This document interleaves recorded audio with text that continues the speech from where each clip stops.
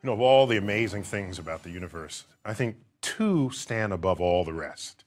One of them is that we know so much about the universe, but another is that there's even more that we don't know. And what I want to focus on for this lecture is the inexplicable universe from a time gone by that is now explained. Human cultures have for a long time harbored scientific mysteries. In fact, in the pre-scientific era, that would be before Galileo, 400 years ago, before then, many of nature's most unknown mysteries were thought to be the work of divinity. Take, for example, epilepsy. There's someone writhing on the ground, your best friend, frothing at the mouth. If you're driven by Christian theology, your first thought is, the person is possessed by the devil. That's the natural explanation for what's going on there, in the absence of any other knowledge about neurosynaptic processes. In another example, you could go out to the woods one morning, one damp, cool morning, and you'll find this circle of mushrooms. No one knew how they got there. You were there the day before, there was no trace of mushrooms. And now, there's a perfect circle of them. These were known as fairy circles.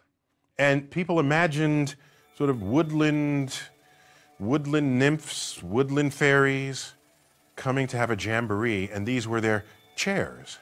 Little fairies, of course. These were their chairs, where they celebrated whatever were their rituals of the night. We would later learn that, of course, mushrooms they're not solo organic entities. They're, in fact, one spore can generate many, many mushrooms. And if a spore drops in one spot, it can work its way out and get ready for just when the conditions are right, just the right temperature, just the right humidity. And then they all pop up, equidistant from where that spore first dropped. So explanations came later to these phenomena.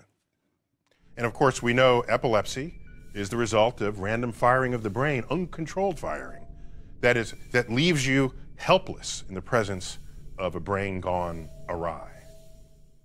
So what we found is that things started to change in the rise of the experiment. If you go back in time to Aristotle's day, people imagined that you could just sit in a chair and just think about the universe. You didn't have to go out and test it. You just thought it up. Aristotle imagined that heavy things fell faster than light things. Of course, yes, a rock falls faster than a feather. The feather feels the air resistance on its way down. But take a heavy rock and a light rock, they'll actually fall together at the same rate. Aristotle, however, said that the heavy one will fall faster than the light one in direct proportion to its weight. This is patently false. And it would take Galileo 1,500 years later to demonstrate that this was the case. He describes the experiment of dropping two balls from the side of the Leaning Tower of Pisa. And they're both falling at exactly the same rate, hitting the ground at the same time. Of course, that would happen with a rock and a feather. You just have to evacuate the air from where you're doing the experiment. In fact, that was indeed done, that very experiment, on the surface of the moon. So what I want to do for this lecture is focus on several stunning examples of profound mysteries that plagued the deepest thinkers of their day, but ultimately got explained.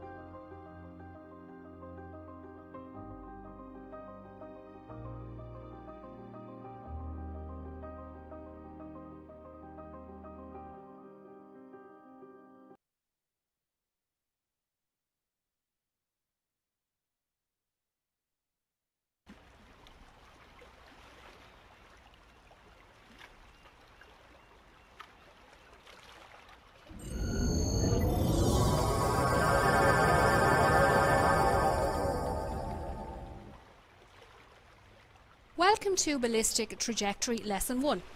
Here we are on our virtual pier, and lined up on this pier are some cannons which you will get to use later on.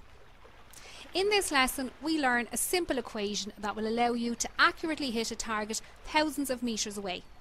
In this case we have a ship that is ready to be scuttled and you need to sink it by hitting it with a cannonball.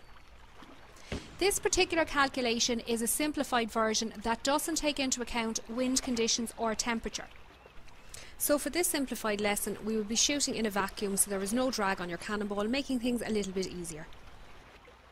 So first, a couple of concepts you should know before we begin. Firstly, all objects will fall towards the ground at the same rate, no matter how heavy or how large they are. This might seem counterintuitive, as if I asked you to drop a rock and a feather from the top of a tall building, you would expect the rock to hit the ground first, and of course you would be right. However, it would have nothing to do with how heavy it is. The feather is slowed down by wind resistance on its way down, where the rock has less surface area compared to its mass and will fall more rapidly. This was proved way back in the 17th century by Galileo, who held an experiment that showed two similar shaped objects would fall at the same speed despite being different weights. If we wanted to see this happen with a rock and a feather, we would have to create a vacuum and evacuate all of the air from around us to see both objects falling at the same rate and hitting the ground at the same time. This very experiment was indeed done on the moon by Apollo astronauts back in the 70s. Secondly, horizontal speed parallel to the ground has nothing whatsoever to do with vertical drop. The reason I'm stating this is simple. If we fire a cannonball from our cannon horizontal to the ground, and at the same time simply drop a second cannonball exactly the same height as the ball fired from the cannon, both of the cannonballs will hit the ground at exactly the same time.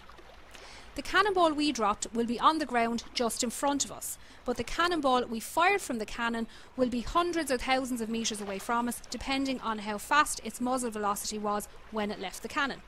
So to reiterate, an object's horizontal speed has nothing whatsoever to do with Earth's gravitational pull. So why are these 2 points important? Well, it's simple. If we shoot a cannonball from our cannon and it takes 3/10 of a second to hit its target, it will also fall towards the ground for 3/10 of a second. We have to ensure that our cannonball trajectory is at a height